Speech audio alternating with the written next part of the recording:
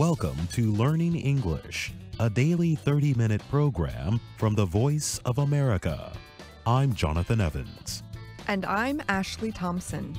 This program is aimed at English learners, so we speak a little slower and we use words and phrases especially written for people learning English.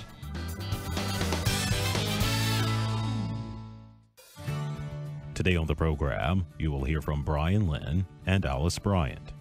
Later, we will present our American history series, The Making of a Nation. But first, here is Brian Lynn. European aircraft maker Airbus has announced it will stop making the world's largest passenger airplane. The French-based manufacturer said Thursday it plans to stop making the Airbus A380 in 2021. The A380 made its first test flight in 2005 and began carrying passengers 2 years later. The A380 is the largest commercial airplane operating today. The plane has 2 full levels of seating and normally is equipped to carry at least 500 people. The announcement came after the company experienced major drops in demand and sales of its A380 in recent years. In the latest decision, Emirates, Airbus's largest buyer of the A380, chose to cut the number of aircraft it had already ordered. Airbus officials said Emirates' decision left the company with no order backlog to support continued production of the plane. Airbus chief Tom Enders said the decision to end the A380 program was a painful one. We've invested a lot of effort, a lot of resources, a lot of sweat, but we need to be realistic. The decision could affect up to 3,500 jobs. It already cost Airbus about $523 million in losses in 2018, the company said. Airbus said it would enter talks with labor unions in coming weeks over jobs that could be affected. Most of the positions at risk are in France and Germany, but workers in Spain and Britain also could be affected. In a statement, the head of Emirates said the airline had been a strong supporter of the A380 from the beginning. It said the plane had become a favorite among many passengers and crew members. The decision to cancel the orders marked the reality of the current situation, the statement said. Emirates said it had reached a new $21.4 billion deal with Airbus to replace some of the A380 orders with A350 wide bodies and smaller A330 planes. I'm Brian Lynn.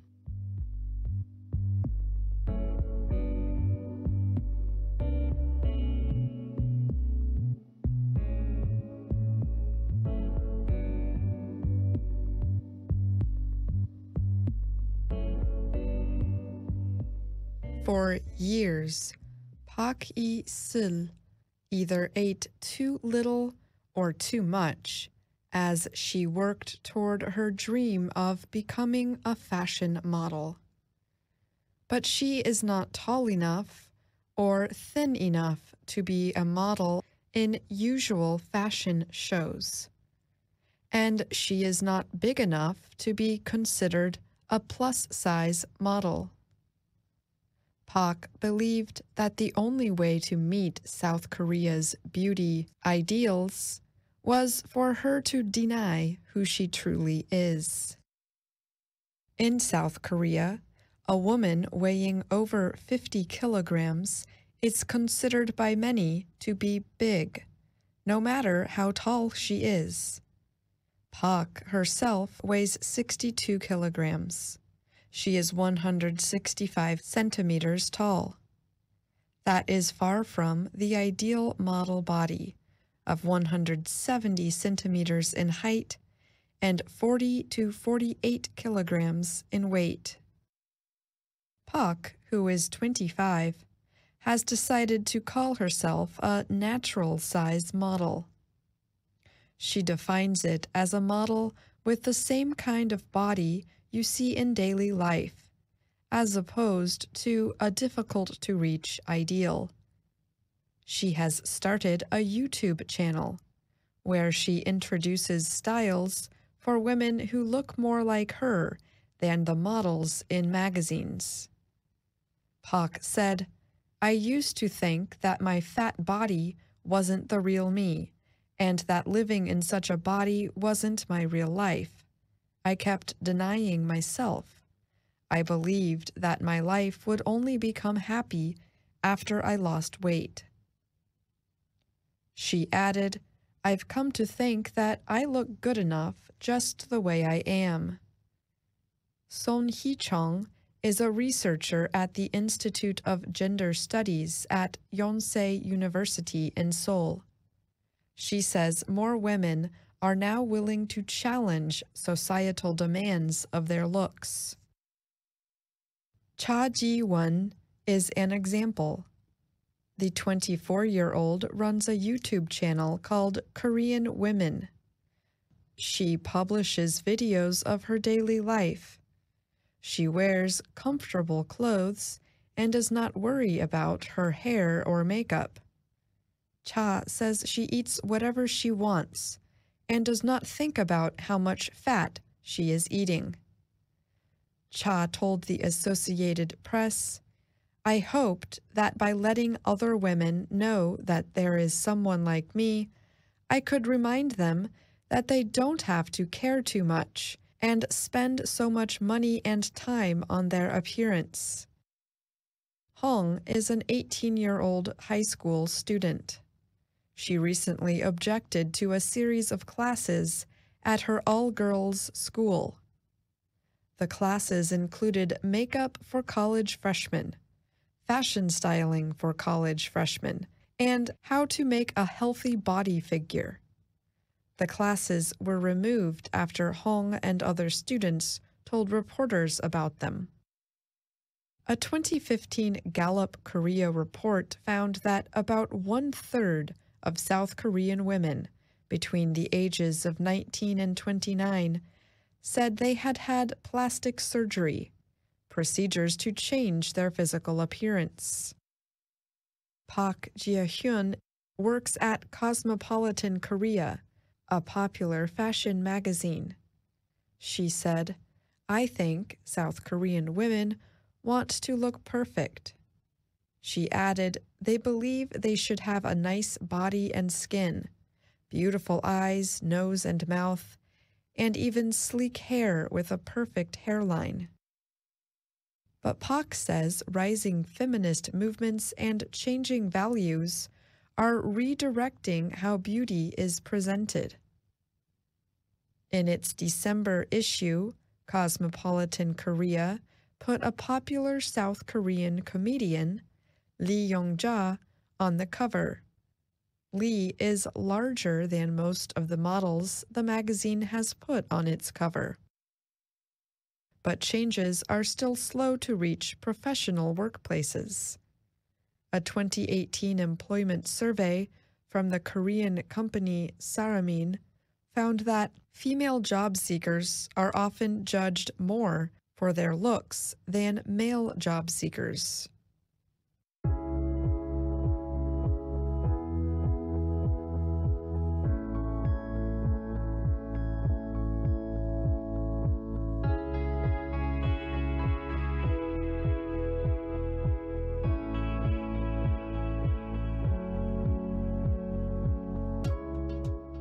The middle of February is winter here in Washington, D.C. I walked outside this morning and the temperature was below freezing. and I made the mistake of wearing light clothing. So I went back in the house and put on a sweater under my coat. The words under and below are close in meaning. They are also similar to the words beneath and underneath. All of them can act as prepositions or adverbs. I will have more on that shortly. So, if all four words are similar, how do we know which word to use? In our program today, we will answer that.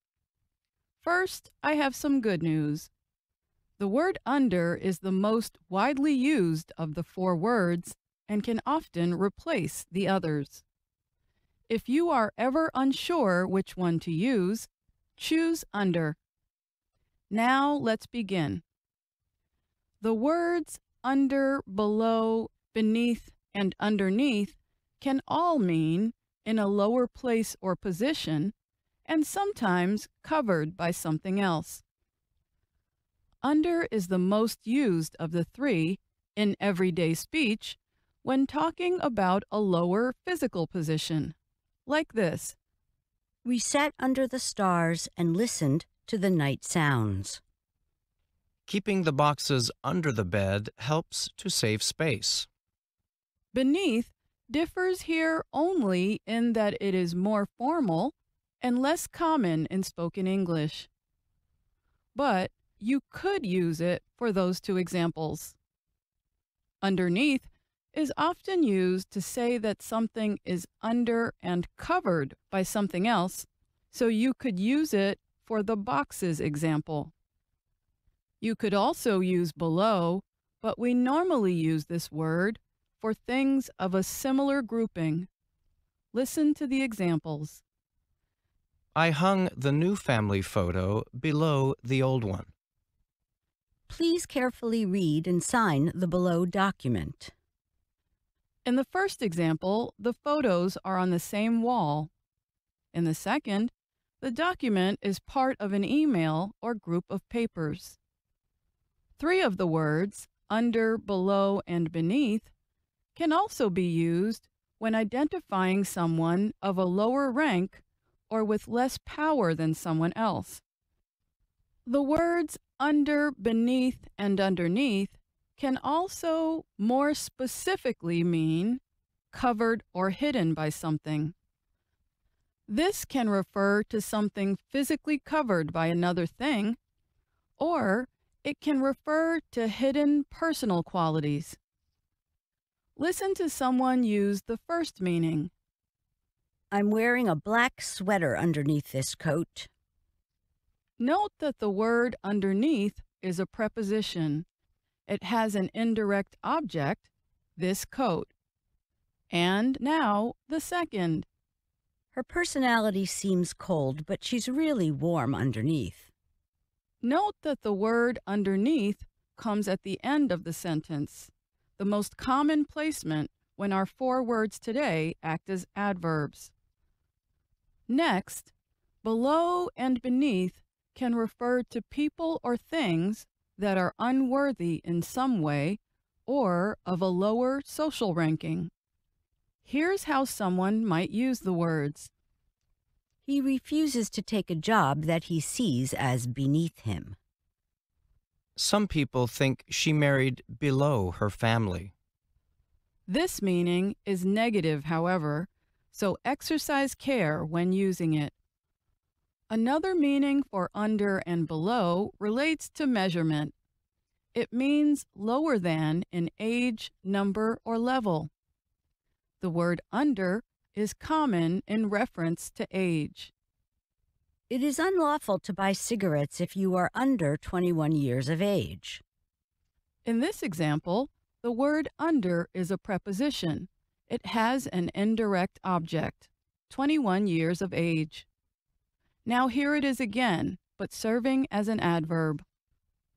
It is unlawful to buy cigarettes if you are 21 years of age or under. Now onto measurements.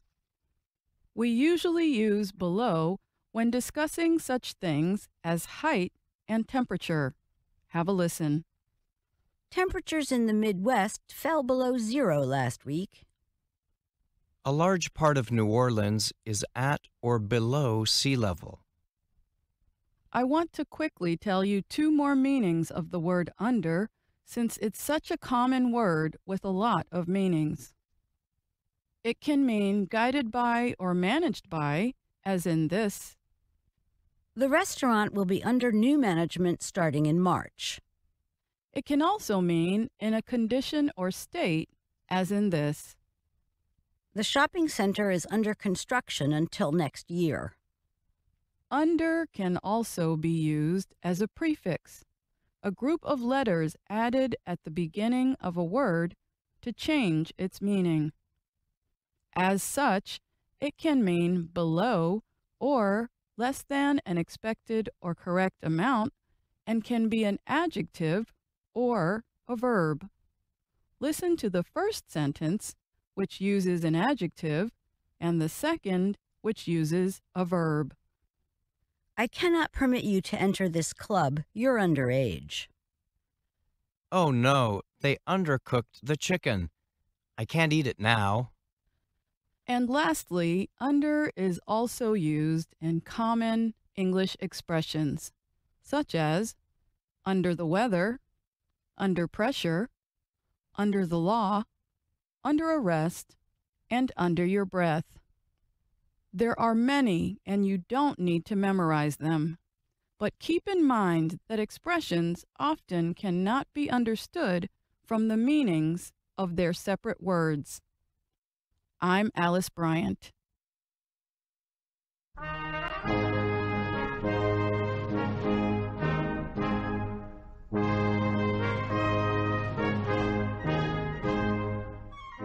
Welcome to The Making of a Nation, American History in VOA Special English.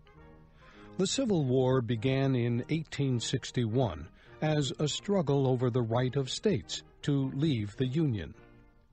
President Abraham Lincoln firmly believed that a state did not have that right, and he declared war on the southern states that tried to leave. Lincoln had only one reason to fight: to save the Union. In time, however, there was another reason to fight: to free the black people held as slaves in the South. Today, Kay Gallant and Harry Monroe continue the story of how President Lincoln dealt with this issue.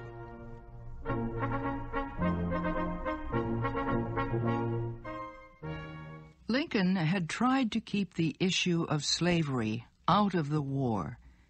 He feared it would weaken the Northern war effort.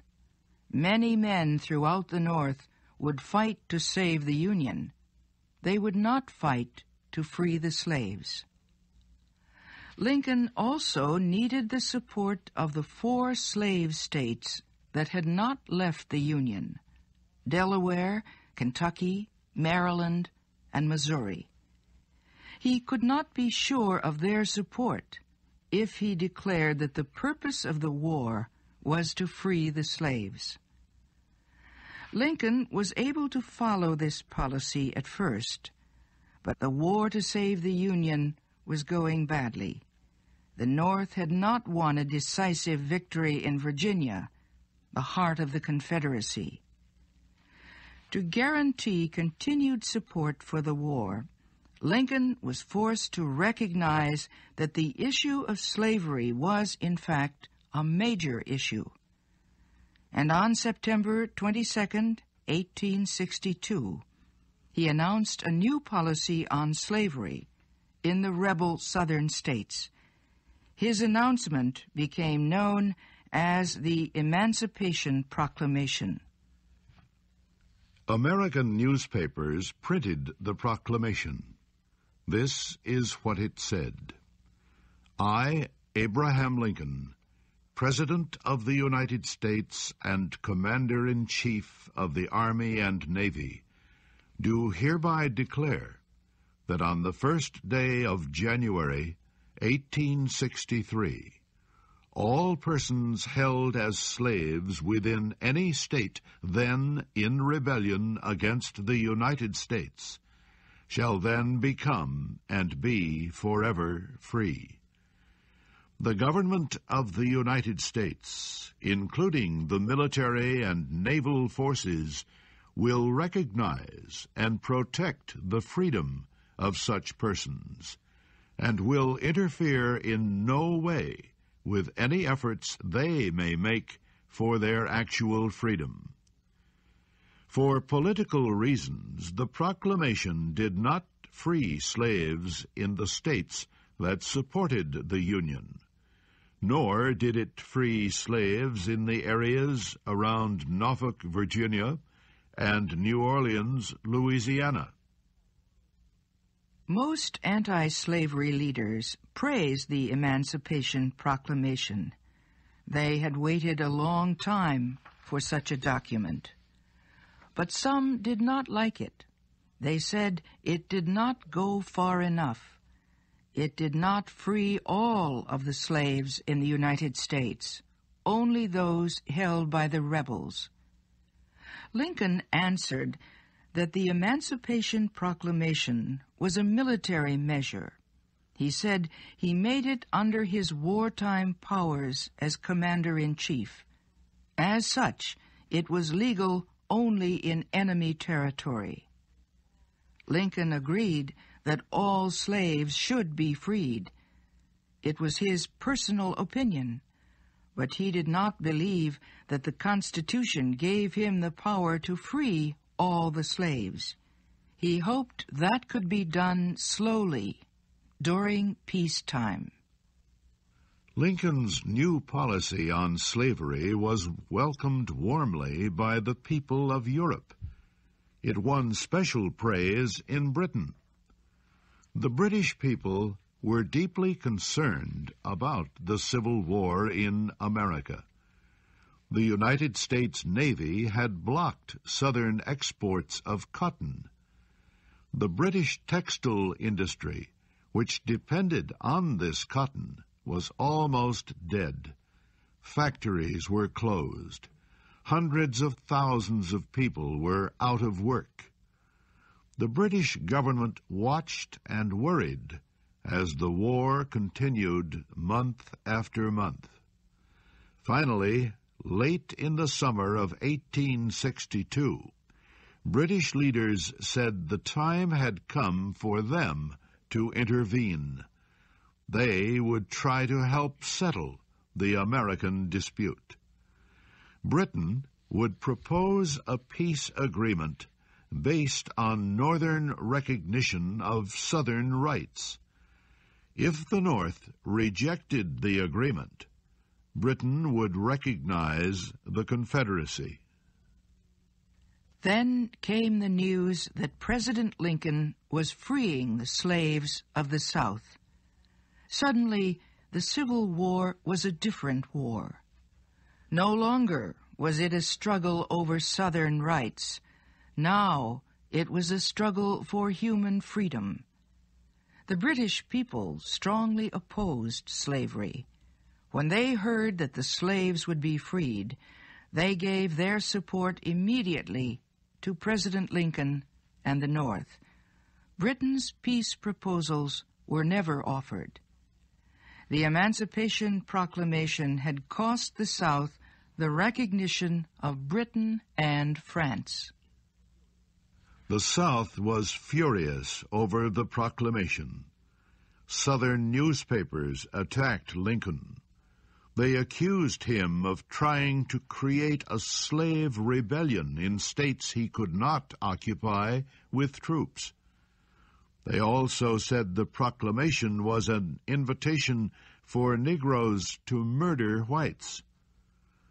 The Confederate Congress debated several resolutions to fight Lincoln's proclamation. One resolution would make slaves of all Negro soldiers captured from the Union Army. Another called for the execution of white officers who led black troops. Some Southern lawmakers even proposed the death sentence for anyone who spoke against slavery. In the North, Most people cheered the new policy on slaves. Some, however, opposed it. They said the policy would cause the slave states of the Union to secede. Those states would join the Confederacy. Or, they said, it would cause freed slaves to move north and take away jobs from whites. There also was another reason. 1862 was a congressional election year. The Democratic Party was the opposition party at that time. Party leaders believed their candidates would have a better chance of winning if they opposed the policy. Democrats said the policy was proof that anti-slavery extremists were in control of the government. As we said, Abraham Lincoln announced the Emancipation Proclamation on September 22, 1862. But Lincoln said he would not sign the proclamation until the first day of 1863. That gave the Southern states 100 days to end their rebellion or face the destruction of slavery. Some people thought Lincoln would withdraw the proclamation at the last minute. They did not believe he would sign a measure that was so extreme. They said the new policy would only make the South fight harder, and as a result, the Civil War would last longer. Others charged that the proclamation was illegal. They said the Constitution did not give the President the power to violate the property rights of citizens. Lincoln answered the charges. He said, "I think the Constitution gives the Commander-in-Chief special powers under the laws of war. The most that can be said, if so much, is that slaves are property. Is there any question that by the laws of war, property, both of enemies and friends, may be taken when needed?" Just before the first of the year, a congressman asked the President if he still planned to sign the Emancipation Proclamation. "My mind is made up," Lincoln answered. "It must be done. I am driven to it. There is no other way out of our troubles. But although my duty is clear, it is in some way painful. I hope that the people will understand that I act not in anger, but in expectation of a greater good." The morning of New Year's Day was a busy time for Lincoln. It was a tradition to open the White House on that day so the President could wish visitors a Happy New Year. After the last visitor had gone, Lincoln went to his office. He started to sign the Emancipation Proclamation. Then he stopped. He said, "I never, in all my life, felt more sure that I was doing right than I do in signing this paper. But I have been shaking hands all day until my arm is tired. When people examine this document, they will say, 'He was not sure about that.' But anyway, it is going to be done." With those words, he wrote his name at the bottom of the paper. He had issued one of the greatest documents in American history. And that's our program for today. Listen again tomorrow to learn English through stories from around the world. I'm Jonathan Evans. And I'm Ashley Thompson.